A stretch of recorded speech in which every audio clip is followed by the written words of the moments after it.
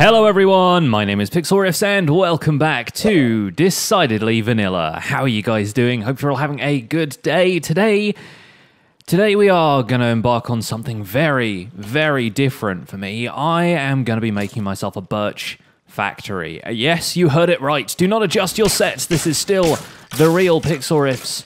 But yes, I need a decent supply of birch.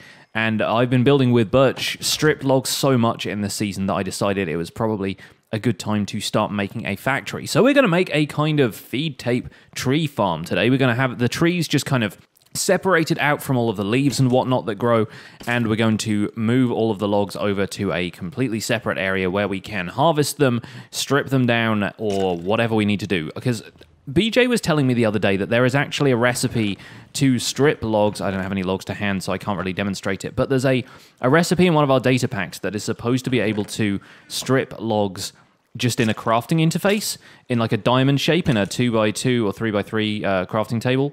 And I don't think it works. I've tried it and it doesn't seem to work. So maybe that's something we can end up implementing on the server at some point. But in the meantime, I do need a decent supply of birch, and we'll just have to strip it manually, which is why I'm down here, starting today's episode at the skeleton spawner, repairing my axe. And I will probably end up repairing some of my other tools as well, because my Silk Touch shovel is in need of it, as is my Silk Touch pickaxe, and I think I put a fair amount onto the Fortune pickaxe there as well. So I'm going to mend all my tools before we get started on this, because it's going to be quite the undertaking, and I think I should have enough redstone to do all the things we need to do, but if not, we're going to have to go mining. So I will spend a little bit more time here at the skeleton spawner, gathering a little bit more experience and healing up these wonderful tools I've acquired, and then we will get started with what is going to be a pretty epic project. Okay, it's official. I am now a redstone genius. This came together super well, and I will explain to you guys and demonstrate how this whole thing works. This is my birch farm, and it's not really a farm. Like, I should really stop calling it a farm, to be honest. Here I am immediately degrading my own genius. This is more of a tree pusher. So the idea is that anytime you farm a sapling here, it will get pushed along here, and then it will just keep going until it reaches this. This redstone torch here activates the circuit which pushes it that way, and then each time it runs over one of these observers, the pistons push it outwards, and eventually it kind of wraps around, and you end up with a whole block of birch that you can farm. So this isn't just exclusive to birch either. It will actually work with oak saplings as well. I think any saplings other than dark oak would probably work pretty well. But yeah, I will demonstrate how this works. But first of all, a lesson about how temperamental birch saplings are, because this is kind of the reason I've created the farm the way I have. Now, your average birch sapling, if you grow it, it only takes a few bone meal, right? It just grows into one of these lovely things, and you can grow a sapling immediately below all of the leaves and stuff, because it doesn't take the leaves into account when it's trying to grow a sapling. Now, if I bone meal the grass here to create some grass, and that's also created some 2-block tall grass, if I try and plant a sapling next to this 2-block tall grass and bone meal it, I will run through my entire stack of bone meal and the tree will still not grow. Birch does not like having other stuff grown around it, and in fact neither do most tree saplings. So of course our first mission is to eliminate that as a factor, and thankfully redstone components are not counted in the list of things, the litany of things that birch saplings do not like to be grown next to. Now, obviously, you can farm birch saplings in a row like that, so it stands to reason that actual birch logs are another thing that you can grow birch saplings next to, which is why at the beginning of our little feeding tape here, we have ourselves 4 birch logs, and that is basically the only way I could figure out to get the birch to grow. Like, you couldn't put pistons next to the birch as it was growing here, because it would actually it would stop the birch from growing if you had pistons next to it. So instead, we have a set of sticky pistons pushing these birch logs, and these logs will always stay attached to these pistons. So what happens is this thing here has this redstone torch contrivance here has a signal always going into this block, and right now it's not transmitting a signal through it because the birch sapling is not solid. It cannot do that.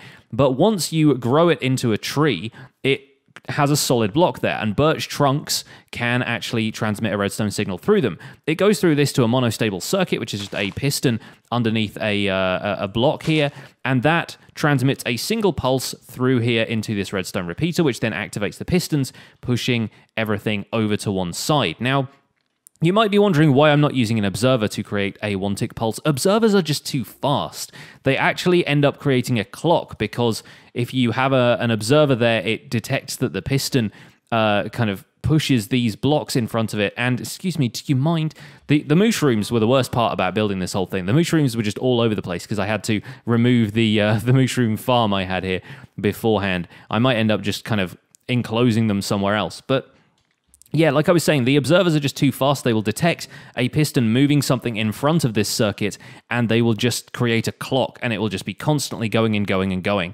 And there had to be a couple of maneuvers to get around that. We needed to make a pulse extender for this so that it wouldn't just completely clock out whenever I ended up pushing a birch log into this location above any of these observers. So what you end up with is a system that you can just hold saplings and bone meal in your hands like so. In fact, I think if we put saplings in the offhand and bone meal in the main hand, I can actually demonstrate how this works. And the best thing about birch saplings is that they don't grow leaves in your personal hitbox. Like oak trees will actually, you kind of have to get down in a block like that and grow them from there, because they will generate leaves at head height for the player. So you'll end up not being able to bone meal the saplings here because you're looking at a leaf block instead of the ground. But yeah, all you need to do is stand here and keep doing this.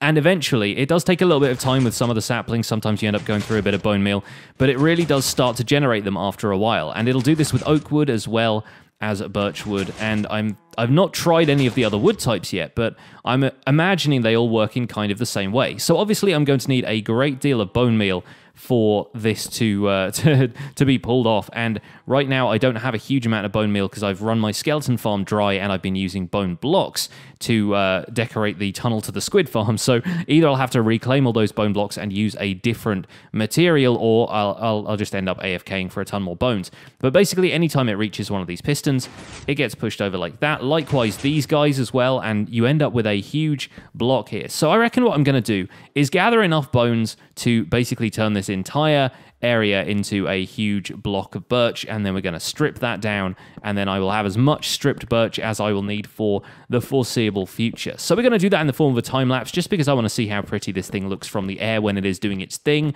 and you guys can enjoy that as well. And then we'll get on with what we're going to do for the rest of today's episode.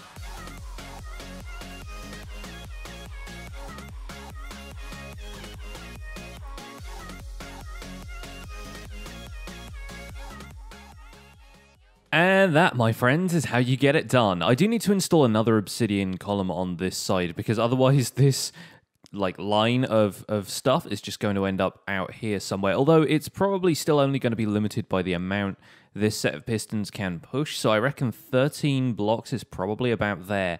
anyway. That tape starts a little bit further over on that side, and I feel bad that I ended up smushing a mushroom in the process of that, but they're everywhere on this island. I had to let them out. They're just kind of roaming around my contraptions at this point. There is even one over here in PixlCo that we named on a live stream thanks to my buddy Joel, who he's got this thing with bats now where he name tags a bat every time it shows up, and so we have finally got a mascot. By the way, look at the amount of stripped birch I have in my inventory now. That's all from that one farming session. Not bad. And in real time, that took about, I don't know, like 10 minutes, if that. It really wasn't long. Anyway, this is Dorcow. Dorcow seems to have wandered in here, gone up the stairs next to the pumpkin farm, and then just dropped down onto these pistons, and now it can't pathfind away, because if it goes in any direction, it's going to take full damage. So we have a mascot for PixlCo now. This is Dorcow, and if only we could get it to stand just like in that pose permanently, looking majestic on the top of the door. It could be like having a statue next to your entrance. But there we go, folks. That is a working demonstration of this birch farm, and I guess we're probably going to build another layer on top that can be the oak farm, or maybe we'll just use this layer for both. But I do want to build a structure around this thing. I don't want to have this unsightly redstone contraption next to one of my favorite builds that I've done so far. So we are going to have to build something around this. And I kind of want to make an alleyway sort of thing between these two. But obviously the landscape here dictates that this is kind of up the hill from this one. So I'm not quite sure how this section is going to work out. We will see. But I reckon maybe we could even make like a little basement level of something like this. I reckon we could probably have like a basement sticking out of there, so maybe it could work. I don't know. We're going to have a go at that. I might draft a couple of things in creative first, though, because my brain is not immediately filled with inspiration on seeing this, so maybe we'll end up figuring out something there. So I'm going to go ahead and do that. I'm going to go ahead and draft a few things, see what I can come up with, and yeah, maybe we'll do a little bit of building in today's episode.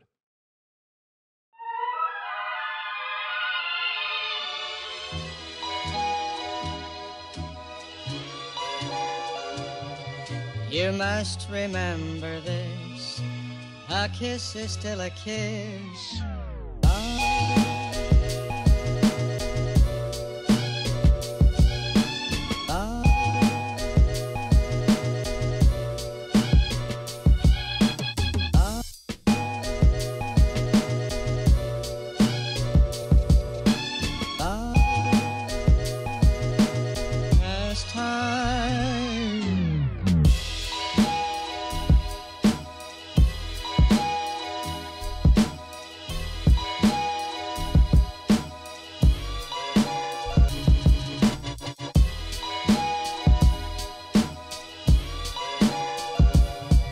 You must remember this, a kiss is still a kiss.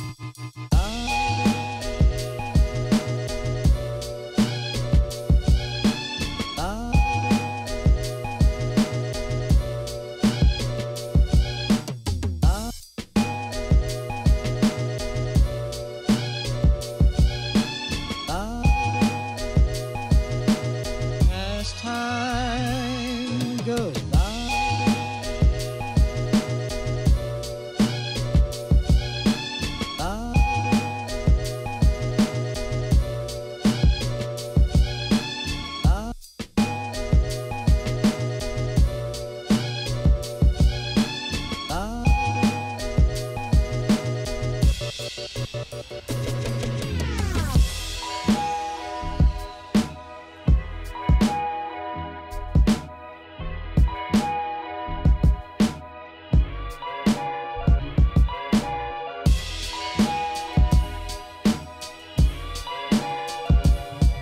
you must remember this, a kiss is still a kiss.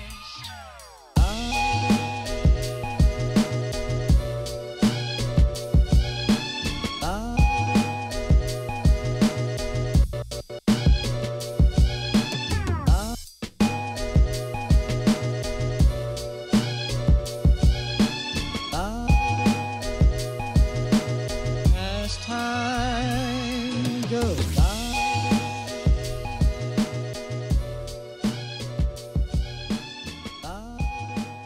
I don't know about you guys, but I can be happy with that. That's That's looking real good as far as I'm concerned. The roof is still a little bit odd. I'm still just not a fan of doing roofs. Like, generally not a fan of doing roofs. I think the roof of this kind of came out a little bit of a compromise. I feel like the roof of this looks okay from up here. I've left a hole in the middle here because I kind of want to add in a special block here, like a kind of capstone block of some kind. I'm thinking maybe gold ore, or not gold ore, but a gold block might work well with all of the prismarine and everything. It'll look pretty decadent, but I don't know if I have one in here. Do I have anything? Oh, I've got 17 gold ingots, so yeah, maybe we can turn one of those into a block and cap it off with that. But yeah, it's kind of a weird shaped roof. Like, if it was a dome, then the dome would kind of flatten out towards the middle, and instead it's just got this like extra lump in the center here, which I can hop up and place this gold block, and we'll call the build done. I'm not really willing to give any more time to this one. It's taken a while to begin with. That time lapse was probably about 3 hours worth of work constantly, and it's taken every last bit of dark prismarine that I have, basically. I've got all but the last of this stack and some stairs left. And I was even adding more sandstone to this central section of the roof here, which I did off camera, by the way, because I just couldn't not use my camera account to look at all of the sections of the roof to make sure I was copying it correctly every time, because the roof is a little bit more complicated than that. And just showing you guys a section of the roof I'd already done wouldn't make for a very good time lapse. But here we go. We have very little dark prismarine left. Thankfully, Awuga and I have worked out a deal, which we will show you guys. I'll show you in the next episode, because I think I'm running out of time for this particular episode. But yeah, really happy with how this all came together, especially when you view it from inside, because right now I haven't done any of the floors or anything. We're going to have the Birch manufacturing floor here, probably going to have some sort of basement as well. I still haven't worked out the basement. There's a massive wall of sandstone running around this that's maybe sort of 5 blocks deep in places that we're going to work out like a lower level to. But then the next level is going to be the oak manufacturing section, and that is not a bad looking roof. I think right now it suffers a little bit from the fact that I've put a block up there, and so it doesn't have any kind of lighting in it. But yeah, maybe you should put some torches or some sea lanterns or something up there just so you can see it properly. But I like the design of that roof. I'm pretty happy with how it came together. And I think with that, we're going to wrap up this episode, because I've done a lot already and I want to get this one out to you guys. So thank you so much for watching this episode of Decidedly Vanilla. My name has been Pixlriffs. Don't forget to leave a like if you enjoyed it. Subscribe if you want to see more. I will see you guys soon. And don't forget to check out the latest episode of my podcast. A link will be in the description. Take it easy, guys. See you next time. Bye for now.